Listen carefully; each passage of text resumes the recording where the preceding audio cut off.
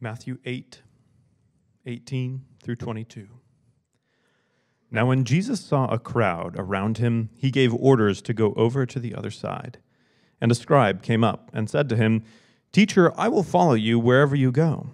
And Jesus said to him, "Foxes have holes, and birds of the air have nests, but the Son of Man has nowhere to lay his head." Another of the disciples said to him, "Lord, let me first go and bury my father." And Jesus said to him, "Follow me, and leave the dead to bury their own dead." This is God's word for God's people. Good morning, Providence. It's a wonderful day to be with you all. My name is Jake, and I get the joy of co-directing PC3, our college ministry. And if you guys haven't heard about fun stuff going on in the college ministry, there's some really cool stories that are going on right now. And so we were at Fall Retreat last weekend and had like 5 students give their lives to the Lord, which we're praising God for. It's been so cool. It's been a joy to be a part of that. And I have loved being a part of this church. I'm looking forward to what God might have for us today.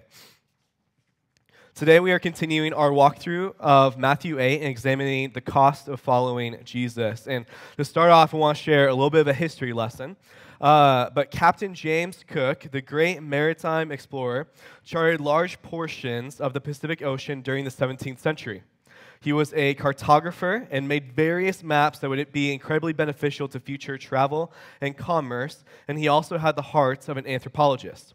So as Cook met Pacific peoples, he had sort of these philosophies and ideals about how his people from a totally different country, from different hemisphere, were going to interact with the people that they met. And his vision was he actually wanted to interact with them the least amount as possible in order to avoid unwanted negative impact on these people groups. However, on his second trip, one of the boats that they had was stolen when they visited Hawaii by a local people, and Cook, in response, took a local chief hostage to force the boat's return to his crew. A battle ensued, and Cook was slain on a Hawaiian beach. Cook had good ideas and ideals, but when push came to shove, he didn't follow through on what his values were, and this ultimately led to his death. Friends, Providence, we may be no different. When we talk about following Jesus and being disciples of him, we may very often believe that we have it all together. We talk about what it means to follow and abide with him. We read books about how to reach our neighbors and how to share the gospel. But some of us cannot even remember the last time that we've invited a non-Christian to church or city group or shared the gospel with them. We may call Jesus our Lord, but if he were to call us to move to the Middle East and to go to a place where our lives would probably be in danger for being Christians, how many of us would say, "Hey, I'm going to follow what Jesus is calling me into"? We can intellectually have a belief about who God is and what we're supposed to do, and we can sound very wise when we talk to other Christians in our city groups and our Bible studies, but we may lack the passion or trust in Jesus to follow through with our lip service. But Providence, this is a danger, because when we are not willing to give Jesus our full devotion and our full trust, it sets a terrible example for the world. It sets a terrible example for our kids on how to follow Christ. It sets a terrible example to non-Christians as we live as hypocrites, where we claim to be changed by the God of the universe, claiming that a holy living God now lives inside of us through his Spirit, but then our lives somehow remain exactly the same as what they were before. In not understanding the cost of following Jesus and being faithful to it, when we don't understand what it's going to cost us, one of two things is going to happen. We may see people who would place their faith in Jesus, but then would fall away later because they didn't actually count the cost. Or they will live a lukewarm lifestyle where they don't actually recognize Jesus as Lord over their lives. And through this, we will also miss out on a joy-filled life that is nothing in comparison to anything that this world has to offer. To not know what it takes to be a disciple of Jesus, it's dangerous, it's painful, and we will miss out on a greater joy that Jesus has to offer to us. Providence, the prayer for this morning is that we would not be a people who are faithful to lip service, but we would be a people who are fully devoted and fully trusting in our God. Providence, this is what we need to walk away knowing today as a family. The cost of following Jesus is immense, but it is absolutely worth it. And as we dive into our text this morning in Matthew 8, there's going to be two separate thoughts that we are going to see through these few verses. The first one being, following Jesus requires our undivided trust. And two, following Jesus requires our undivided affection. Providence, would you pray with me? Abba, you are kind and generous to your people. God, you have saved us, that the story of Christians is that we have done nothing to be faithful to you, that we have been runaways and rebels. But God, through your grace and mercy that we did not deserve, God, you've saved us. And Father, we get to look forward to an eternity with you, not because of what we've done, but God, because of what you have done for us on the cross. And Father, we get to have joy and peace knowing the great work that you have accomplished for your people that they could not accomplish for themselves.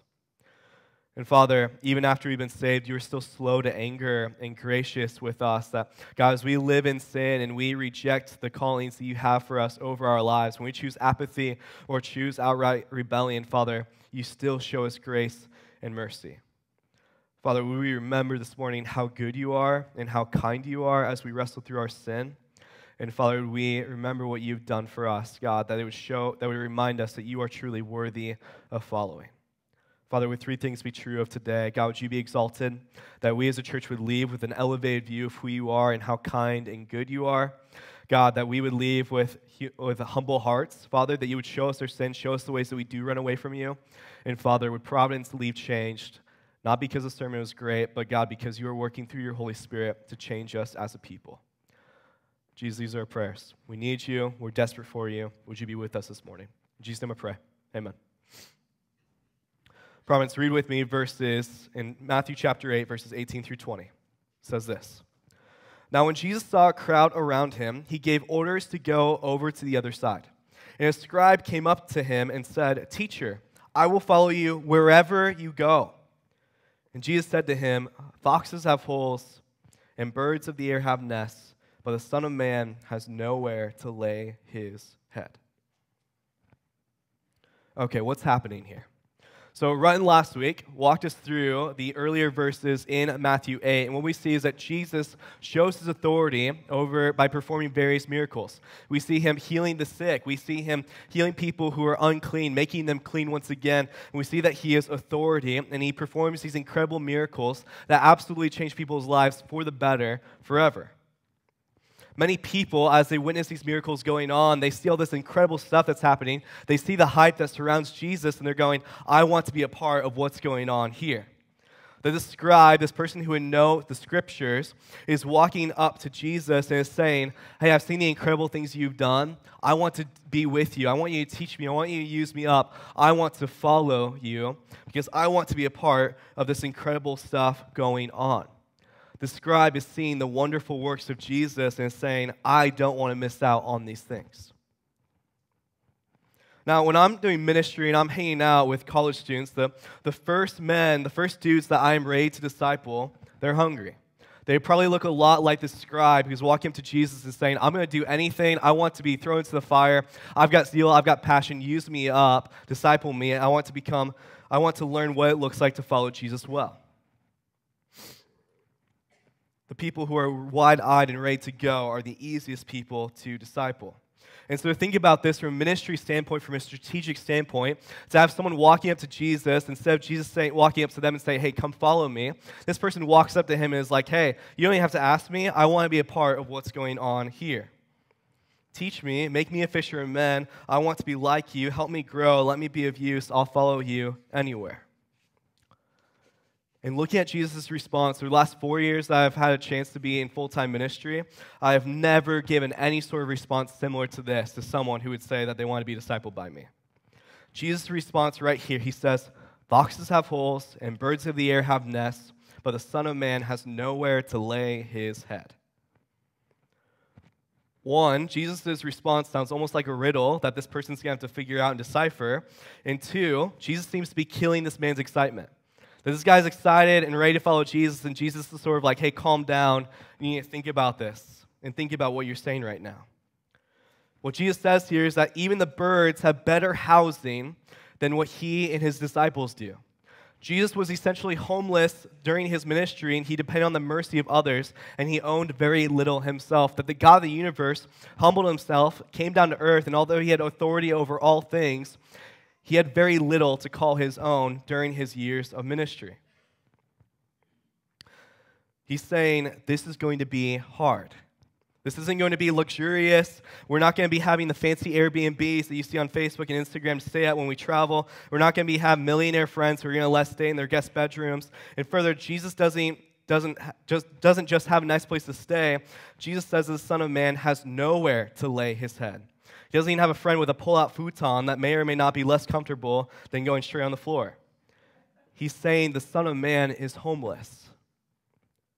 From a strategic ministry standpoint, this shouldn't make sense at all. Jesus, why are you not buying into this man's excitement? Tell him to hop in a boat and use him up. Teach this man how to say a prayer so that he's saved, and then have this man follow you and start doing ministry with you so you can reach more people. When someone's goal is to sell a product rather than focusing on giving a product to the people who actually need it, they don't start with the negatives. You start with the positives, and you let the purchaser figure out the negatives, hopefully after the warranty has expired. Jesus is not doing that here. Let me spoil Jesus' motivation, Providence. He is not interested in wishy-washy disciples. Too often in our picture of American Christianity, we highlight all the best parts of following Jesus. We are not truthful about what it costs us and how hard it truly is. And this does two things. People who profess faith in Jesus turn away when they realize that following Jesus is incredibly difficult, or they dismiss the callings and hardships that come with Christianity. They still claim to be Christians, but they live a lukewarm lifestyle where it's not hard at all for them. Jesus isn't here to hire as many workers as possible. He isn't here to hire seasonal workers who are going to work through the holiday season and then hope to never see them again. He's looking for people who will be with him for the long haul through thick and thin. And ultimately, what he's saying to this expression is, at the end of the day, all you have is me. Is that enough for you? Are you sure you want to be my disciple? Jesus is declaring here that if you want to be my disciple, what you find your hope and security in must be me first, or you will not follow me. Jesus looks at our hopeful hearts and how we say, Jesus, I want to follow you. And then he asks, but do you have the resolve to follow through with what you say? It reminds me of Matthew 15 where Jesus says, this people honors me with their lips, but their heart is far from me. Friends, here's what is incredibly scary about this first person walking up to Jesus. He's a scribe. He knows all the right answers. He knows theology. He has books of the Bible memorized from a young age. He knows all the right answers, and he has the theology to back up the reasons for what he says. But Jesus here knows that this man's heart is not in the right place as he comes to him.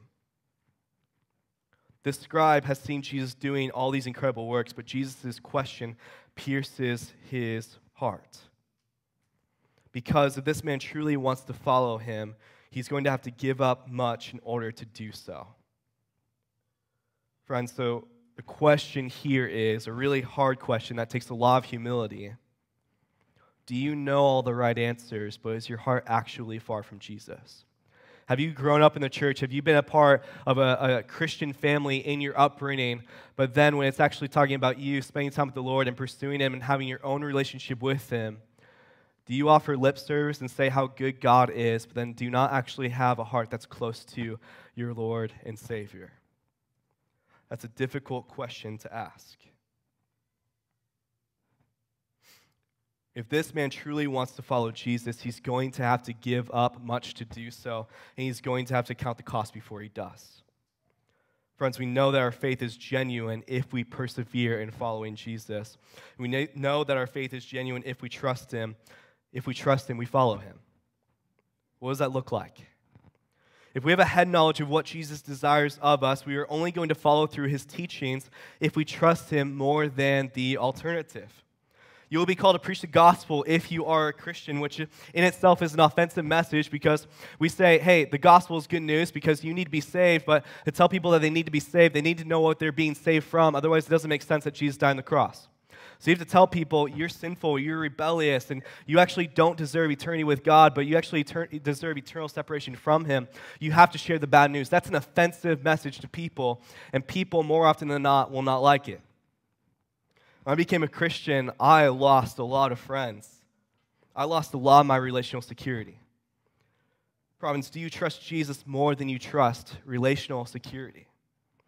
You'll be called to take your hard-earned money and not just give portions of it to the government, but to also tithe it to the local church. And further, you are called to be radically generous, even when it hurts. Friends, do you trust Jesus more than financial security? You'll be called not just to love the people who love you the most, but you'll be called to love those who you would find the hardest time calling friend. People in your study group that you may not like, people that you may not enjoy being around. But do you trust Jesus that it's worth your time, that Jesus can use people that you don't like to sanctify you? And would you be calling Jesus to actually make your heart, to create in you a new heart, to love the people that you are surrounded by?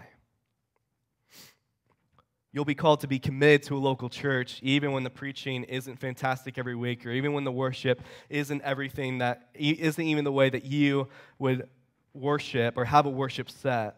Even when the sermons are not entertaining, do you trust Jesus that He will still use His Holy Spirit to change you, even when things are not to your preferences? You'll be called to sacrifice for your children every hour that they are awake, even when it's hard. That you'll work a full-time job and give your life to that, and then go home, and before getting a chance to rest, you have another person, another human being that you have to take care of physically, emotionally, and you're called to take care of spiritually. Do you trust Jesus that matters and that it's worth it to persevere through? Friends, there are hundreds of challenges for what we could have or what we could call us into. For what does it look like to trust Jesus?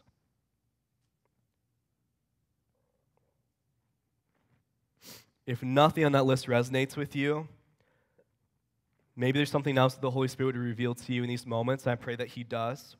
But if you're sitting here and thinking that you have a perfect trust in Jesus and that following Jesus is not hard at all, perhaps you're not following a man who was crucified on a cross.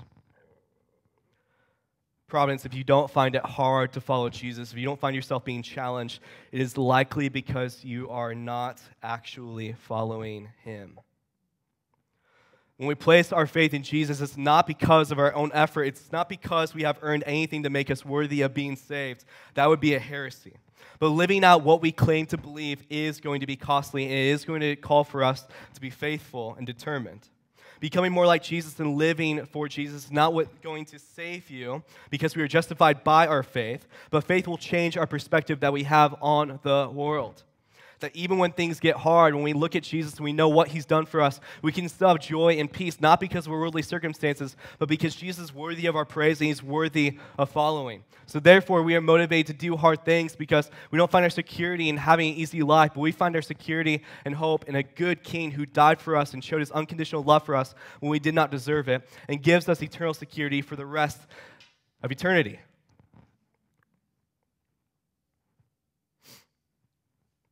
If we have the belief and trust that someday we are going to die, and if we have a good theology and understand that we in our sin are not worthy of going to heaven someday, if we know that in our sin we are actually rebelling and pushing ourselves away from God, that we are not to live an eternal relationship with Him, if we have that knowledge that the wages of our sin is death, but yet we have a faith and a comfort knowing the fact that someday we're going to get to heaven and Jesus is going to look at us and go, no, I paid for them. My blood covers their sin, that they are free to go. They can spend eternity with me forever. I am their prize.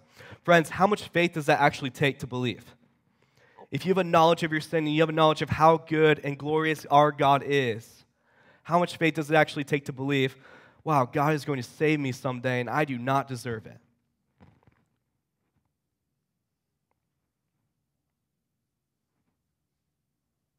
We trust Jesus with our eternal life.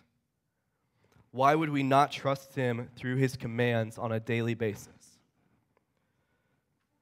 Friends, to follow Jesus, you may lose everything in this world, everything that the false teaching of the prosperity gospel would teach us. Health, wealth, a happier you, an easy, peaceful life. Such a heresy will make Jesus a means to an end, where Jesus is supposed to be the end prize and the end goal. Jesus is what we get. We don't come to Jesus to get this, or this. We don't come to Jesus to become happier. We don't come to Jesus and get health or wealth or anything else. We come to Jesus because Jesus is worthy of our trust and our faithfulness. As I walk with the Lord, I know that there are on a daily basis that I choose actions and I do things that would not prove that I actually have a true trust in the Lord. I know that there are times when I give into sin, and there are ways that I live in rebellion where I'm not spending all the time in the Word, that a lot of times I find myself doing ministry for God, but I'm not actually doing ministry with Him. And there's things that are hard that I know I'm supposed to do, but I don't do them. I know that Jesus is better and worthy in my head, but I need something to happen in my heart to actually believe that and know that that's true. Providence, to follow Jesus means that you are trusting in Him. You're not placing your trust in a place to rest your head like what foxes and birds have. You're not placing your hope in health or wealth or the American dream. You're placing your faith in Jesus as your Savior, provider, healer, shepherd, and God King, and He is better. This man comes to Jesus and says that he will follow him wherever he goes. And Jesus stifles his enthusiasm back by saying, "If you follow me, I'm all you've got." Providence, to be a follower of Jesus is to acknowledge this reality and then to say to Jesus, "I will follow you through the highs and lows of this journey. I will not turn back. You're all that I've got, and you're better than anything that this world could offer me." Providence, when you think about your life, when you think about Jesus, do you view Him as all that you've got?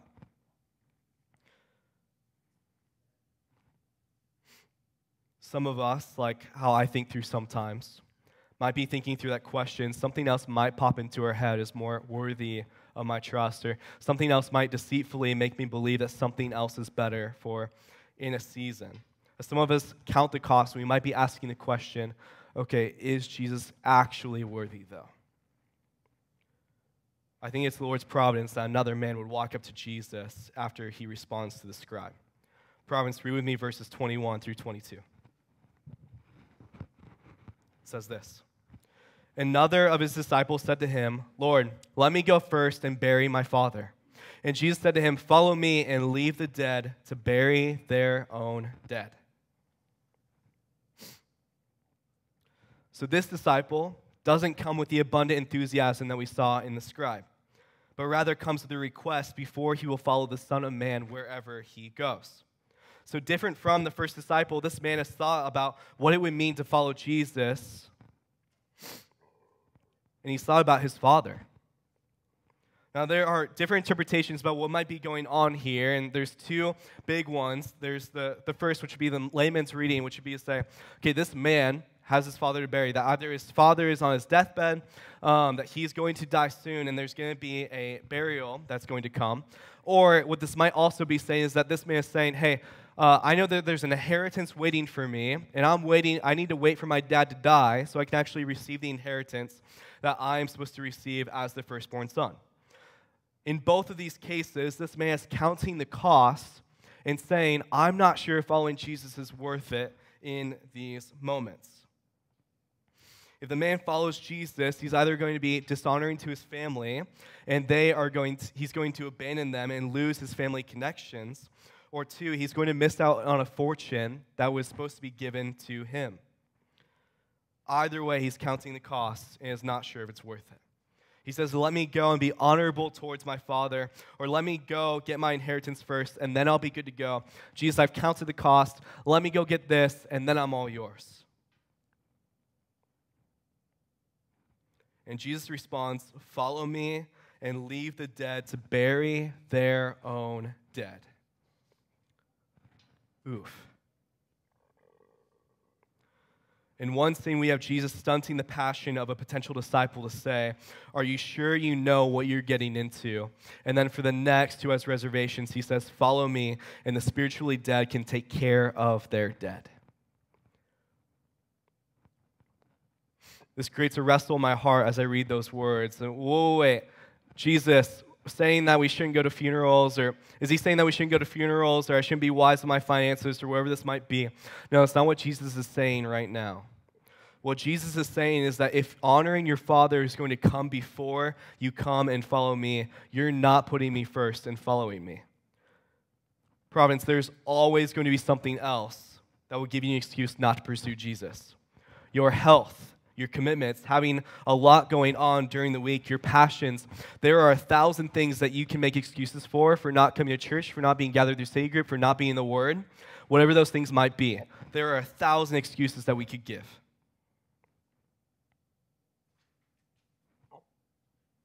This man's excuse is to say, I want to go to my father's funeral. What's a better excuse than that?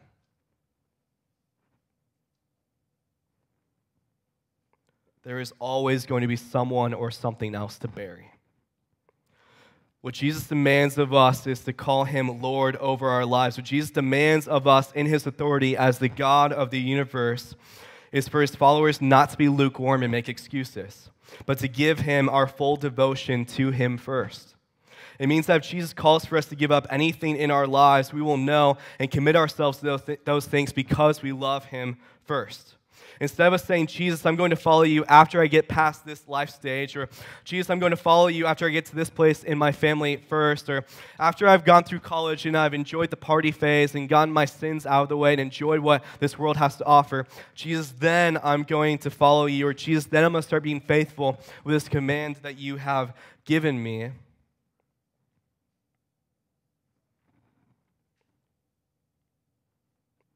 All the things that we could put first, I don't think anything would match up with, hey, can I go to my dad's funeral? Jesus is saying, if you follow me, if you want to be spiritually alive, leave behind the things of this world that are not going to give you life.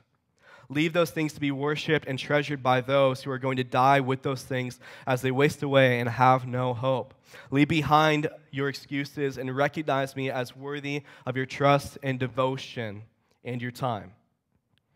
Christ is proclaiming that he deserves your supreme loyalty and attention before anything else, and he is worthy of your undivided trust. This is the cost of being a disciple.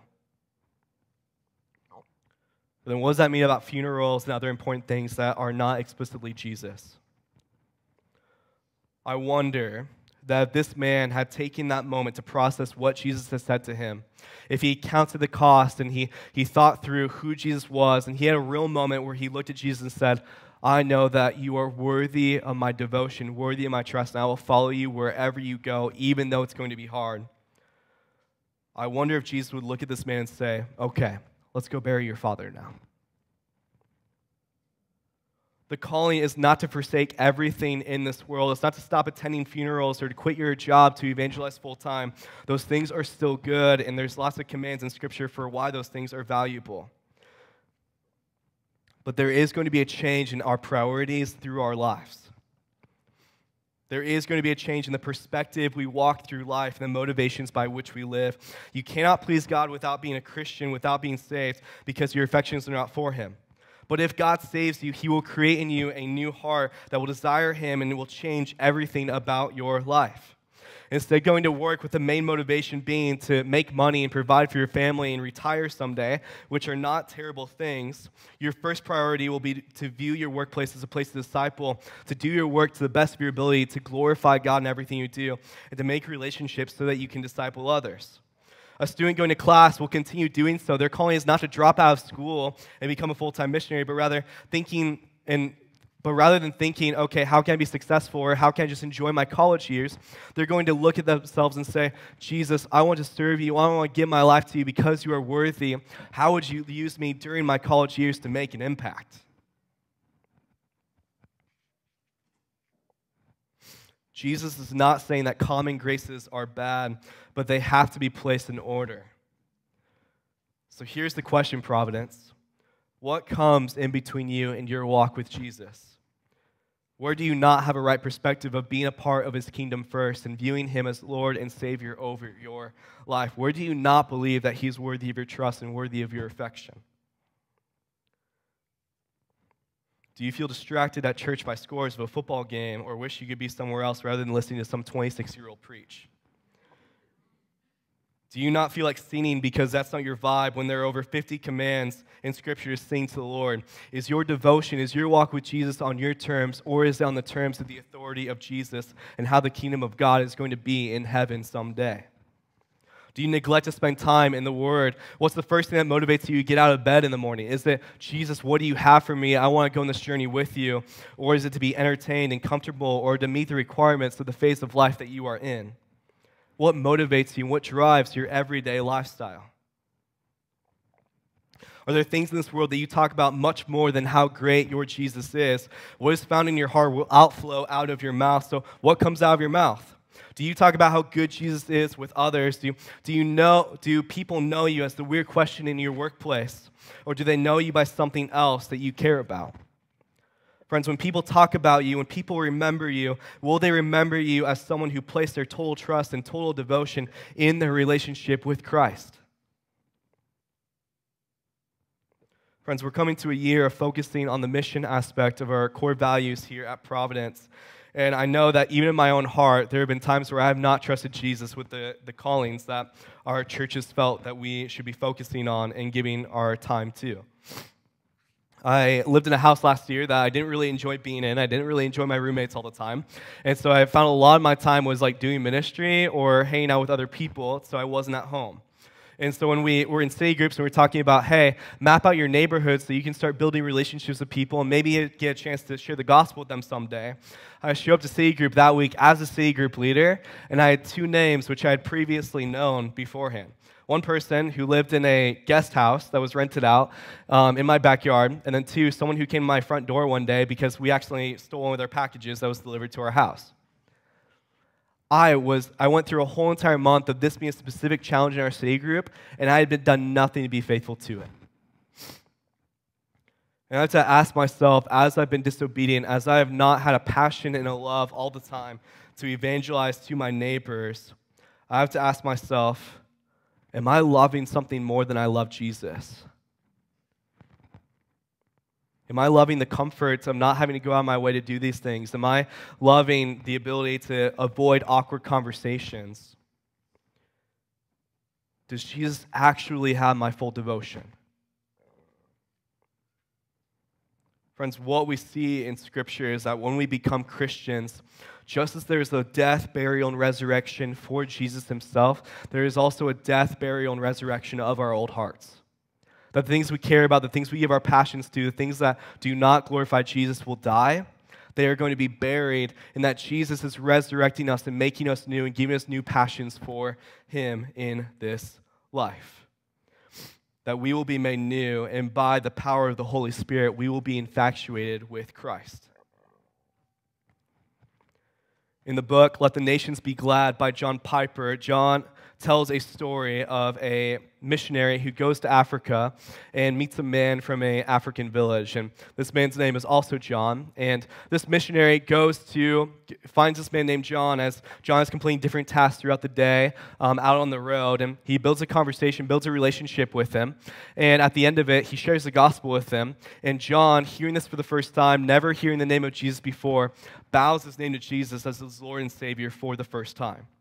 That John preaches, this missionary preaches to John saying that you are dead in your sins, that you are unworthy of a relationship with Christ, that there is sin in you that makes you not want to follow Jesus, but God died for you 2,000 years ago on a cross and took your place, that you have been atoned for, and if you place your faith in him, you will experience eternal life.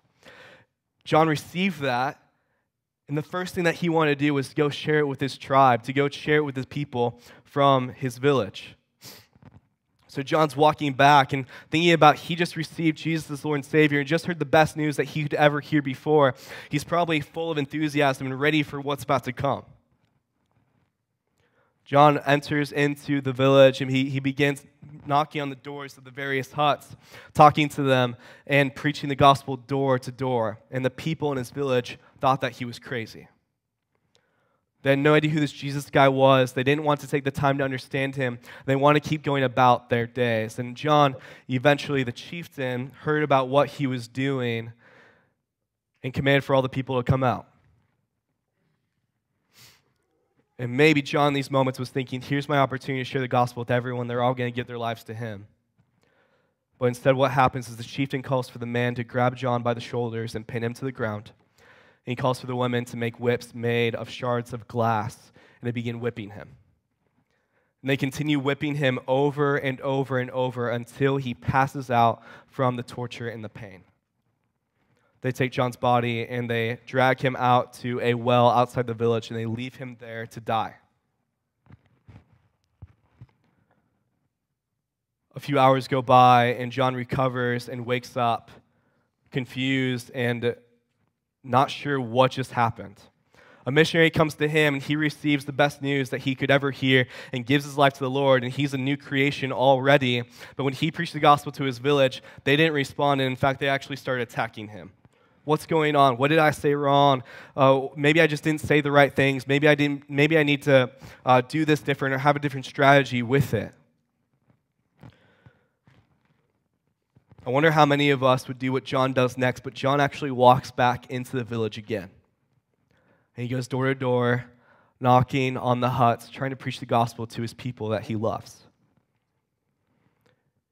And sooner than the time before, the men come out, they grab him by the shoulders, and they pin him to the ground, and the women take whips made out of glass, and they begin whipping him again. And twice in the same day, John is tortured and whipped until he goes unconscious. To go under this excruciating pain, I would imagine that John would probably die at this moment, but through a miracle, after a few hours of laying by that well, he recovers again. He eventually gets the strength to draw up water and try to clean up his wounds a little bit and refresh himself. And what does John do in those moments as he's questioning what's going on, what am I doing wrong? He asks Jesus for strength, and supernaturally he gets up and he walks into the village a third time.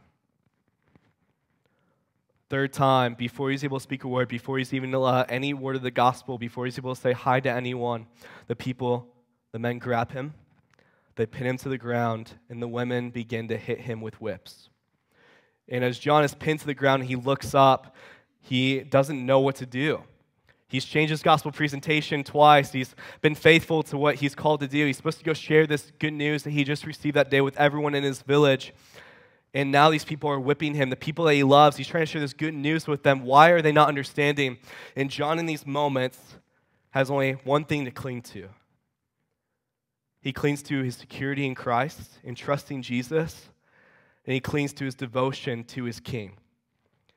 John, not having anything else to rely upon, not having anything else to put his hope in, begins screaming out the name of Jesus over and over and over. He looks up and he sees the women who are whipping him, and they are confused, and there's weird looks on their faces as they don't know what's going on right now. And eventually, John would close his eyes as he falls unconscious for the last time. 2 days later, John would wake up again in the middle of a hut bed. He would find his wounds are being patched up. He would see herbs and medicines that have been provided for him, and he would see food and drink that is at the ready for him at the moment that he would wake up. One of the women from the village comes rushing in, and as she hears John moving, and she's exclaimed and excited, and she goes and tells the chieftain. The chieftain comes in and says, "We were ready to kill you, and we really wanted to kill you. But as we heard you crying out, we saw your desperation of how faithful you were to this message that you had to share to us. We realized that before we kill you, we should at least hear out what the message is that you have for us." So they give John a few days to recover, and John comes out, and they gather the entire village around, and John gets an opportunity to preach the gospel faithfully and all the way through. And the entire village gives their lives to Jesus.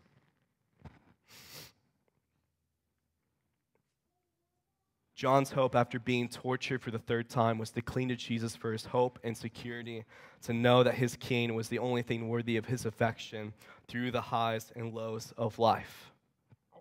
He knew that following Jesus was worth it, even though it was hard, even though it brought suffering to his life. Providence, where's your hope? What do you trust in on a daily basis? Who has primary affections of your heart? If it's not Jesus, you're not accepting the requirements that Jesus has in his authority of what he calls for his followers to be like. Jesus is looking to gather true disciples. Do you trust Jesus with your security, your life, and your hope? Is your affection for him more than any good gift that he could give you, any common grace, or anything that you find joy in this life? Friends, I beg of you that Jesus would be first, that you would give up everything that is not him, that he would capture your eyes before anything else, that we as a church would live differently than what American Christianity would call us into. That Providence would be a church that has counted the cost of following Jesus and would still say he is worthy and we will follow him wherever he goes. That we would be a church who has given their undivided trust and their undivided affection towards our King because he is worthy. So the non-Christians in the room, if you haven't submitted your life to Jesus, or even if you're wrestling these moments, have I actually placed my faith in Jesus? As I have found throughout my life, even as I have suffered in various ways, and many Christians have suffered, as John would suffer in those ways, would still say that Jesus is the best thing that you can give your life to. Non-Christians know that he is worthy and place your faith in him, that there would be no turning back because he is better. In Providence Church, the calling of the Christian is the same. The call of Jesus is to those who want to be a part of his kingdom. It is going to cost them everything in this world. It is a fight. It is a battle that many of you have been fighting for decades or have been fighting for even a few days. Whether you've known him for a little while or many years, I want to encourage us by looking at 1 Peter 1, verses 3 through 10. So I would encourage you to close your eyes and just receive these words this morning into your heart. It says this: "All praise to God, the Father of our Lord Jesus Christ. It is by his great mercy that we have been born again, because God raised Jesus Christ from the dead. Now we live with great expectation. We have a priceless inheritance, an inheritance that is kept in the heaven for you, pure and undefiled, beyond the reach of change and decay. And through your faith, God is protecting you by his power until you receive this salvation, which is ready to be revealed on the last day for all to see. So be truly glad. There is wonderful joy ahead, even though you must endure many trials for a little while. These trials will show that your faith is genuine. It is being tested as fire tests and purifies gold. Through your faith is far more precious than mere gold. So when your faith remains strong through many trials, it will bring you much praise and glory and honor on the day when Jesus Christ is revealed to the whole world.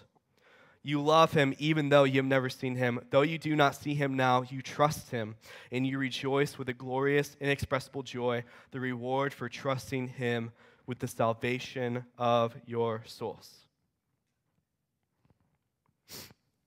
Providence, whether you're 20 years old in the room or 80 years old in the room, whether you have 80 years left to live or 20 years left to live, even if that season of your life was full of dread and trials and suffering because you were following Jesus, someday you will be with him for the rest of eternity forever because of what he did for you on the cross.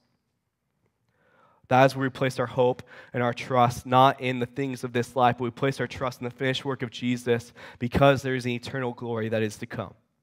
Because of that eternal glory, because Jesus is who he is, because he is God, because he is good, he is worth giving our lives to. Being a disciple of Jesus will cost you everything, but you will gain far more than you could give up. You will trade dirt for diamonds. Providence, will you pray with me?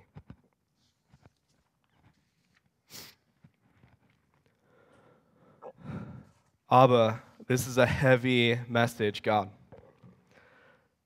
Father, that you want us to count the cost of what it means to follow you so that we can be faithful to what it actually means to be a disciple of you.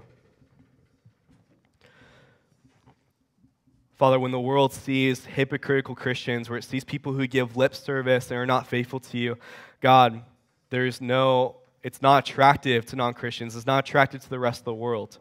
But Father, when your people are sold out for you, when they are true disciples, when they fight to be faithful for what you have called us to be, and when they fight to be radically different from what our culture or the rest of the world would say, God, you get so much glory out of that.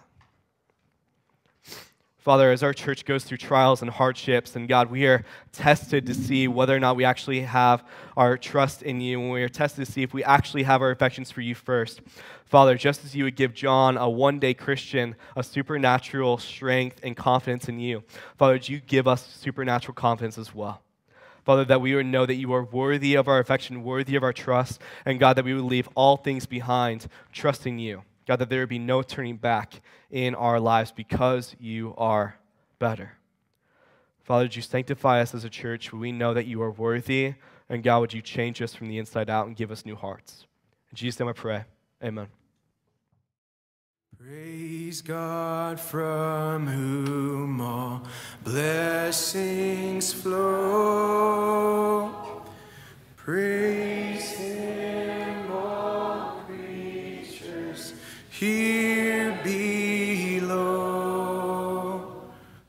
Praise him above ye heavenly host. Praise Father, Son, and Holy Ghost.